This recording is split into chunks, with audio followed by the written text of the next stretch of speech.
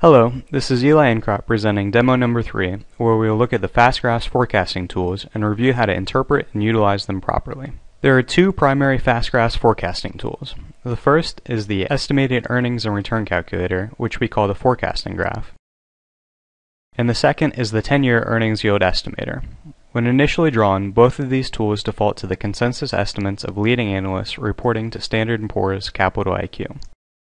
All the subscriber has to do is type in the stock symbol and hit the go button, and fast graphs will automatically be drawn. It's important that the fast graph subscriber understands that these are estimated earnings and return calculators and tools that are simply doing calculations based on these analyst estimates. As you will see a little later in the demo, there is an override function where the subscriber can add their own estimates if they disagree with the consensus estimates. The estimated earnings and return calculator is simply that. It's a calculator. It defaults, as we previously mentioned, to the consensus of leading analysts reporting to Standard & Poor's Capital IQ. There are two forms of forecasts that are displayed in the estimated earnings and return calculator. First, precise earnings estimate numbers are given for up to 4 fiscal years. For instance, when looking at McDonald's, you can see that the next 4 years of forecasted data include 586, 633, 692, and 768. You will also notice that the growth rate for each year is displayed underneath the EPS estimates. After the given earnings estimates, which can include up to 4 years of data, FastGraph uses the consensus long-term estimated growth rate that analysts provide. Here we can see that analysts are projecting an 8% growth rate for McDonald's. Consequently, the 2018 and 19 EPS estimates utilize this 8% growth rate. Our second example, Aaron's, gives a little more clarity to what we've just pointed out. This year's consensus estimated earnings are 187, representing a 13% growth rate over 2013's actual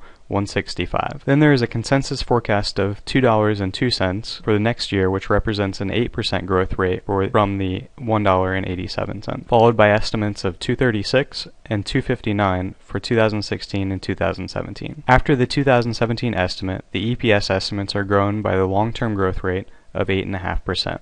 which is rounded to 9%. Logic would tell us that the closer the estimate is to the actual time frame, the more precise it might be. So, when you're looking at these estimates, we tend to suggest that the subscriber focus more on the first 2 years, the current year in which we are in and next year's estimate, and less on going out 3 to 5 years. However, we do believe that all of these numbers collectively provide a reasonable proxy for what you might expect from a given company in terms of its future growth, not just because it's based on consensus analysts, but also because a significant portion of this number can be provided by guidance from the company themselves. When interpreting how to use this graph, there is a couple little tricks and tips that we want to point out. First of all, we want you to notice that since this is an estimate, we believe that it will be reasonable and rational, but we could never expect it to be perfect. Therefore, FastGraphs automatically creates what we call a value corridor. We supply 2 orange lines above and 2 orange lines below the consensus estimate line. So the idea is the subscriber would realize that these numbers represent hopefully rational expectations, but they shouldn't be thought of absolutely precise. Anytime the stock price is within these orange corridors, it would theoretically be at a reasonable value. Of course, if it's within the 2 above, as it is with Aaron's, you can argue that it's moderately fully valued to even slightly overvalued, and of course, if you saw the price at these 2 bottom orange lines, you can argue that the stock was significantly undervalued. All of that, of course, based on what the consensus estimates for this year, next year, and then the 3 to 5 year period following that actually are. But the point is we are trying to provide a range of reasonableness here. Then the additional blue lines just provide different PE ratios, and you can look at the scale to the right of the forecasting chart and see what these lines represent. For example, the bottom line in this example represent 7.5 times earnings. The top line would represent 22.5 times earnings. So what we're saying is that if the price to earnings ratio expanded from its current 17.8 PE to a 22.5 multiple, then the stock would be closer to $42, and you can do that by just pointing at any of these dots throughout the graph. So if you go to the final dot here, what we are simply saying is that if the stock traded at 15 times earnings, then the target price would be $45.74, assuming that earnings came in exactly as this chart was drawn, and that would represent a 7.8% compounded annual return, which would include dividends if any. For clarity, let's look at a company that has a slightly higher dividend yield. Deere & Company. This is an interesting example because I want you to notice that the consensus is forecasting a 10% drop, earnings going from $935 to $843 over the last completed fiscal year. And also notice that the diamonds indicate that Deere has a October 31st fiscal year. Moreover, earnings are expected to drop again in the following year by roughly 8% before reaching a stable level of earnings. You can also see that Deere has a moderate to average expected long-term growth rate of 6%. Yet because the price is below the orange line and the company pays a dividend, the estimated return is greater than the estimated earnings growth rate. This particular graph is forecasting that if you went out here to 12/31 of 2019, your price would represent $134.48. That target price would represent a 9.8% compounded rate of return that also included dividend income. Let's now move on to the original McDonald's example we used and look at the 10-year earnings yield estimate, or what we like to call the eye chart, earnings yield estimator chart. This chart is a mathematical representation of the picture of the estimate, earnings, and return calculator, and since McDonald's has a calendar fiscal year, this will make it a little easier to present here. McDonald's has a target estimated annual total return of 9.1%, which indicates that if McDonald's grew earnings as expected, its target price on 12/31/2019 would be $134.37, 15 times the estimated 2019 EPS number. When we examine the I table, we see that number expressed in the brown box here. In order to state this a little more clearly, we want to point out that the value you see by hitting this diamond on the ends here, in this case 12/31/2019, is a price of $134.37. This is the same value that you see on the cell down here on the I chart, $134.37. And what this says is that if the stock trades at this valuation, assuming all these earnings estimates come to fruition, then you would average a 9.1% compounded annual rate of return. If we look at the individual years, the earnings yield estimate table simply demonstrates the math behind the estimated earnings and return calculator. In this example, McDonald's is expected to grow earnings by 7% to reach 2014 EPS of $5.86. If the stock were to trade at 15 times earnings, this would represent an $87.84 price target at the year end in comparison to its current price of $95.02. This would represent a negative 5% compound annualized rate of return. Note, however, that this is only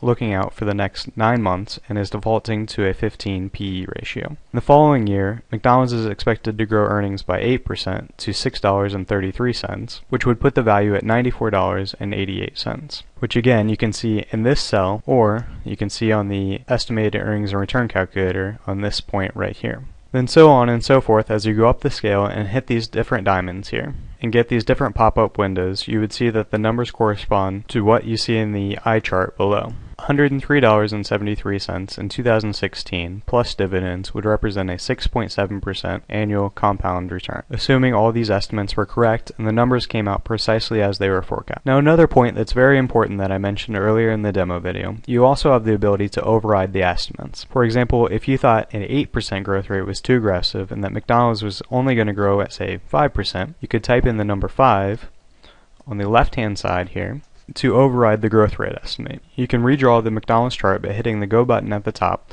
or at the bottom of the navigation bar. Now you've redrawn the chart with your own theoretical earnings growth rate. You still have the same estimates for the first 4 years, but from this point forward, notice that you are only growing earnings by 5% a year, and of course that changes all of your factors and allows you to say, what if it only grew at 5%? Then my target rate of return would be lower at 5% growth than it would be at 8% growth, and vice versa. You could put 15% growth if you thought the numbers were overly conservative. Additionally, you have the ability to override specific years in the same place as you overrode the growth rate estimate. We also provide a link to other estimates that enables you to compare our estimates to other sources. This can be viewed by clicking the link to find other estimates or symbols. We have just a few other comments about the earnings yield estimate table, remembering that it's just the mathematics behind the estimated earnings and return calculator. It takes this picture and simply converts it into numbers. The first cell shows how many shares you would have bought by investing $10,000 at the current price. The first green column shows the estimated earnings per share for each year. These are the same numbers that can be observed underneath the estimated earnings and return calculator. Expected dividends per share are shown in the second column. The third column represents the expected total earnings claim. Again, using the starting number of shares as a multiplier, these values are simply the expected EPS multiplied by beginning shares. At the bottom of this column, it totals the cumulative earnings over a 10-year period. The fourth column shows an earnings yield above a treasury bond obviously would indicate that you've at least got some compensation for the risk you're taking. Then you have your current dividend yield, and this is growth yield. Some people refer to this as yield on cost. The total dividends are displayed in the sixth column, which are based on the beginning number of shares you would have bought with $10,000, just like the total earnings column. The total dividends are accumulated at the bottom of this column as well. We have already discussed the seventh column, target price and estimated total return. Finally, the last two columns show the current 10-year treasury rate and expected payouts, once again totaled at the bottom. This number can then be compared to both the cumulative earnings and total dividends. For instance, the total expected earnings is expected to give you a 3.6 to 1 ratio to the treasury bond in this example. In other words, if McDonald's hits all these estimated targets, the company would generate 3.6 times as much earnings as you would get in cumulative treasury bond interest.